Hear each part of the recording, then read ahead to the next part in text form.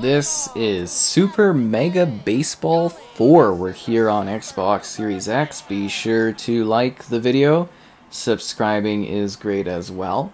So this is the fourth main entry in the now actually fairly long-running baseball franchise. This is the first that is under the EA banner because EA did pick them up. So it does get a little bit of a more increased scope of style and play. You know, they took some time off to basically revamp and upgrade the series with this particular entry. So what are we getting here? It's a 4K resolution. Oh, 60 FPS. There's spatial sound support. Okay. There's all the fun of baseball. You could play locally up to 4 players. There's online multiplayer up to 4 players. I kind of swing on all kinds of stuff if you haven't noticed, but yeah, it's kind of funny. I just really keep fouling that. I mean, they're not really giving me a shot that's... Oh, there we go. That's good. I think I'm just going to sit at first and just celebrate the one base I got going on here. But yeah, play with, like, you know, 4 players, online, offline.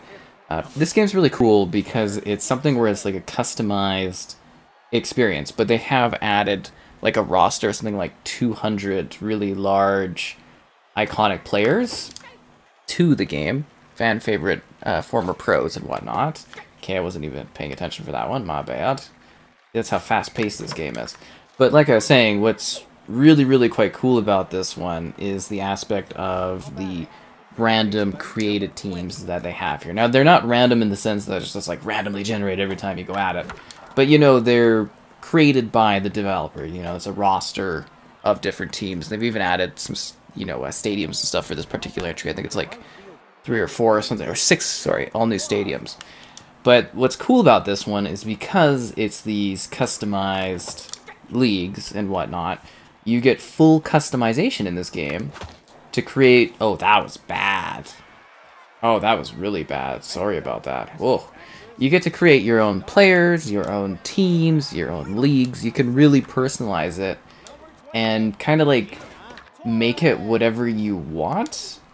And to me, I always thought that was kind of interesting because a lot of, you know, the sports games, it's like, yes, there is... Oh, that was a bad throw, but I'm glad I actually got over there all right. You know, you do get lots of customization and whatnot, but you're still kind of working off of like a preset, you know, sort of branding and franchise. And I could potentially see with this being under EA that like somewhere down the line, I think this is probably gonna like mature a bit and merge in with like a proper kind of competitor. I mean, we'll see what happens, but you know, that's just kind of my prediction for this one. And yes, I have made the ego a little easier going so that hopefully I look really good in doing my video here, but obviously that has not been really helping that much. Okay, so this game also a trademark of the series is the ego meter. So the ego meter is something that you can easily adjust on the fly, and it will either make the game easier for you or more difficult for you. And you can have it scale and you can adjust it further. You can really have whatever kind of ego level you want. That's going to be a double out. I deserve that. So, yeah, that's kind of a neat aspect, because it's sort of an easy way to be like, okay, you know, what's the challenge like? What's the gameplay like in regards to difficulty and whatnot? So it's an easy way to kind of get a benchmark of that and see how you're doing, and make it easier or harder based on that particular experience. So that's something that's been really quite a trademark of the series outside of its unique sort of visual aesthetic, where it's like quite cartoony. But this one also did get quite a presentation overhaul. It's a lot sharper, it is a lot more matured in terms of style, but it's still got that like sort of look where you're kind of like, if you've played other Super Mega Baseball games, you know what you're getting here. Like, it looks and plays and feels like a Super Mega Baseball game, but it's just been sort of updated and enhanced in a number of good ways. It's still got that fun, sort of responsive, you know, styling and fun to it, but it's just been, you know, kind of amped up in some good ways.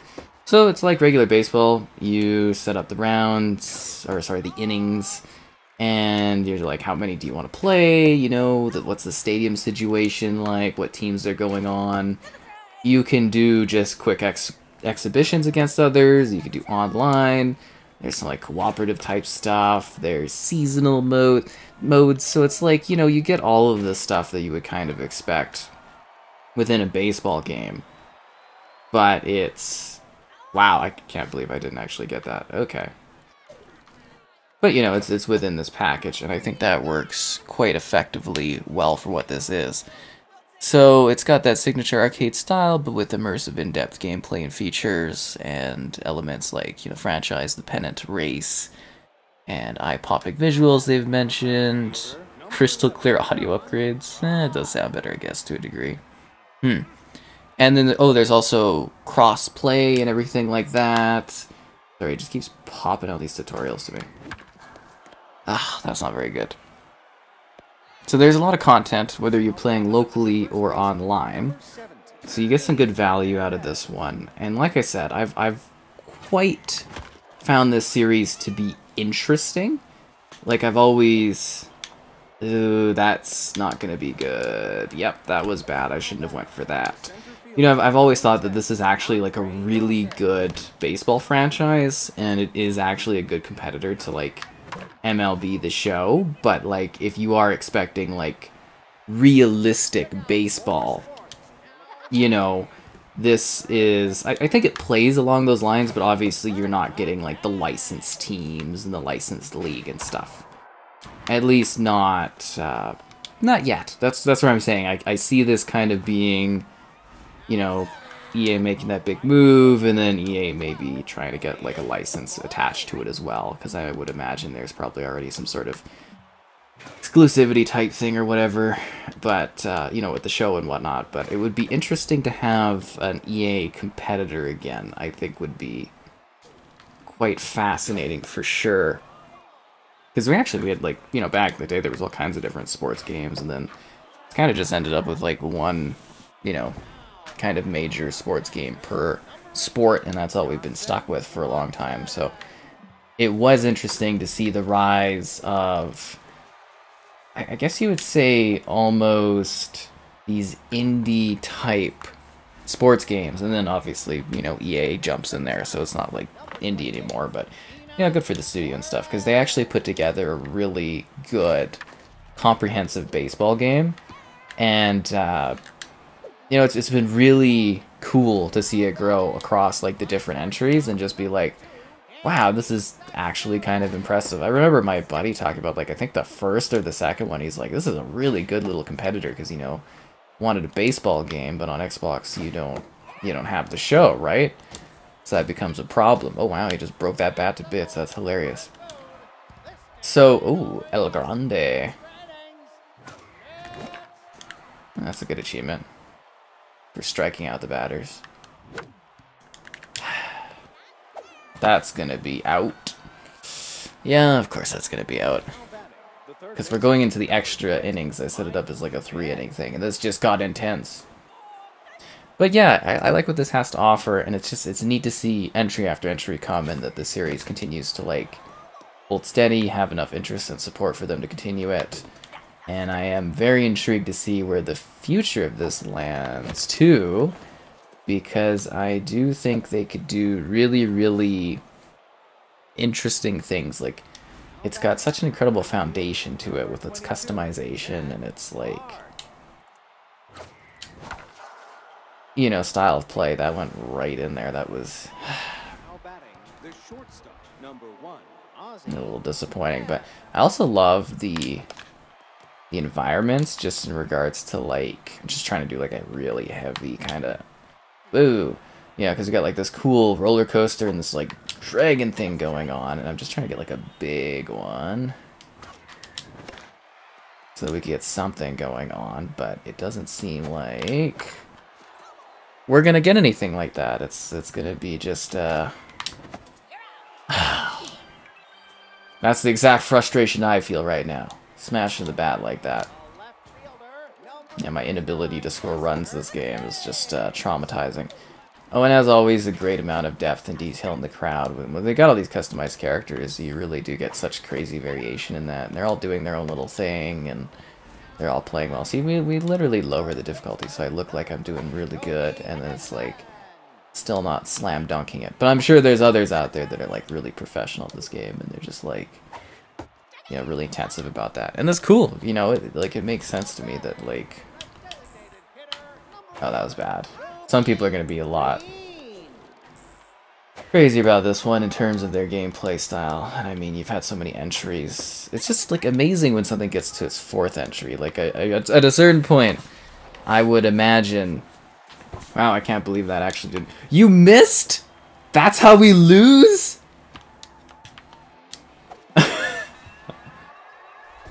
That's how we lose? Okay, let's go to the next match. I'd imagine we'll get to a point where it's just like, you know, you get like a yearly entry almost would be interesting. Although these don't come out every year, but you get what I mean, where it's like they just kind of label it as that game of that year. And I don't know how many they would do before that. Because once you get to like Super Mega Baseball 6 or something, it's like, okay, that's a lot. It's kind of funny. It's like, do I need to have played the other Super Mega Baseballs to understand? Kind of funny. But, yeah, I really do like this one. And, you know, it all loads pretty quick, and it's got a lot to it. And as I said, I think it's just kind of a fun take on baseball when you're actually able to hit stuff and get those runs going. And then you add the great levels of personalization. You really do feel like you're impacting the league, making it your own. You know, I know a lot of people really love that aspect of the series, is that they've been able to, like, you know, be able to really adjust things and personalize the scope of it. Because it's like, it might seem a little cartoonish. Wow, am I really going to get double played again? Maybe I do need an even easier level of ego. Holy. You know, like, wow. Because, you know, it is silly in presentation, perhaps. You know, I actually think this is a lot more of a visually matured game than its predecessor, quite honestly. Like, it still has that fun cartoony style, but they've definitely upgraded it. I think it looks so much more detailed. But yeah, you know, it's kind of like, it may fool you, but the physics and the technology under the hood on this one, very, very good. You know, very well done. I think it captures the sport very well.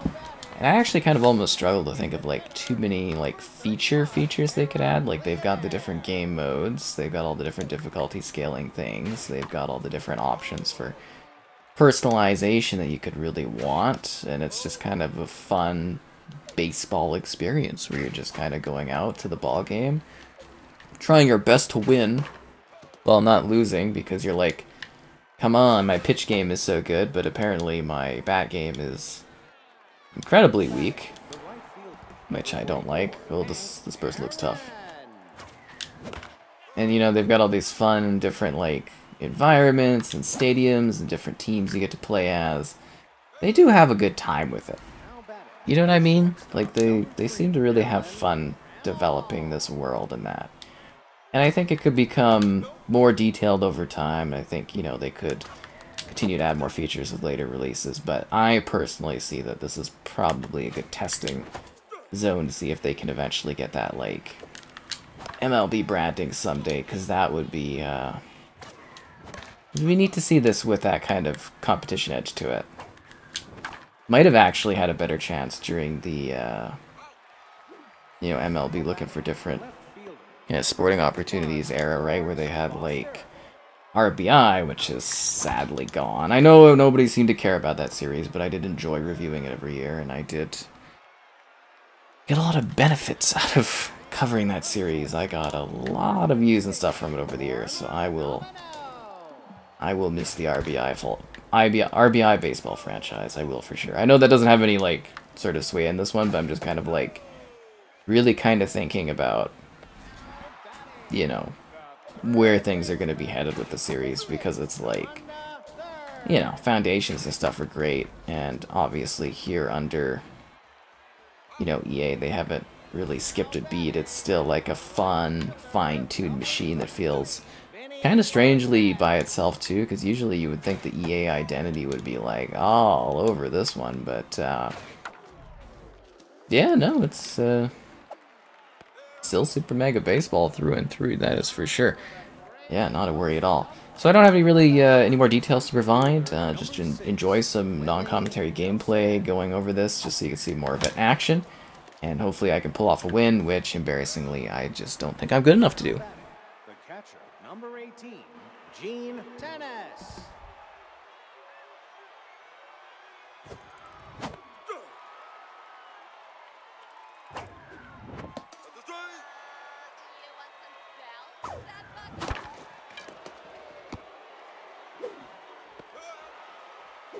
Now batting, the second baseman, number 28, Tom Hare.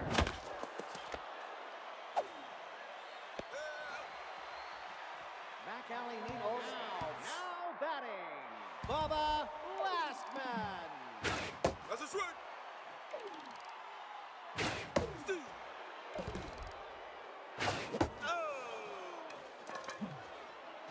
Now batting, the left fielder, number 10, Juanita Hernandez.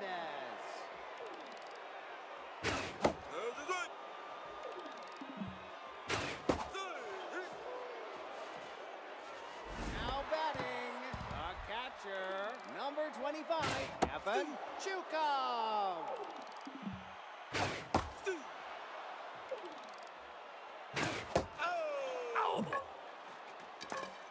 You want more baseball? We got more baseball. Extra innings coming up.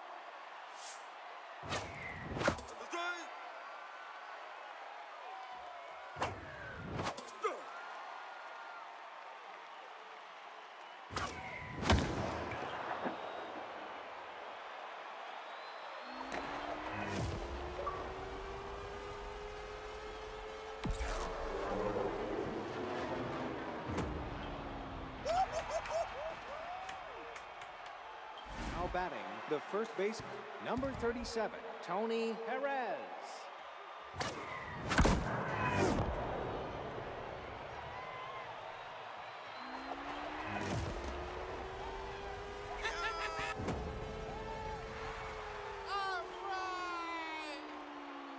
Now batting, the designated hitter, number 60, Dick Allen.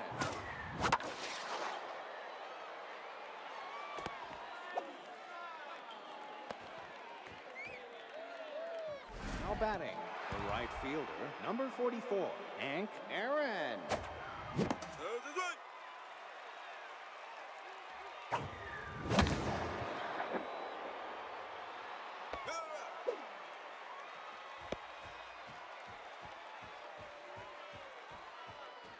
Now batting, the shortstop, number 3, Alan Trammell.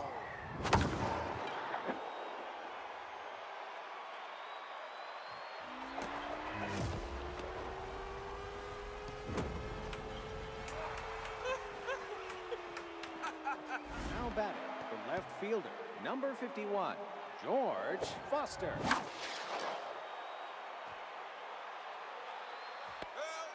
Now batting, the center fielder, number 6, Willie Wilson.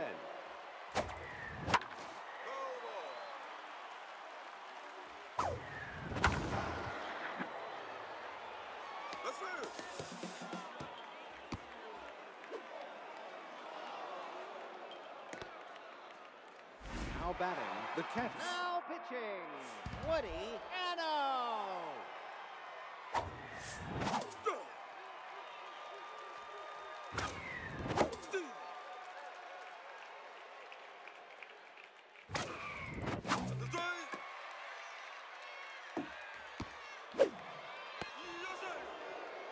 Now batting, the second baseman, number 28, Tom Hare.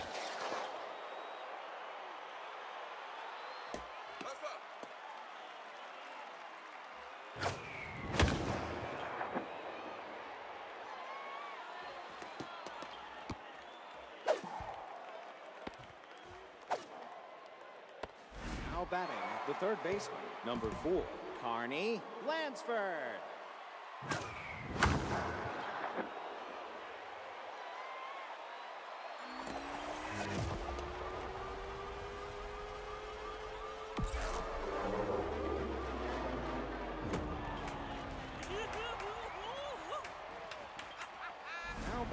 The first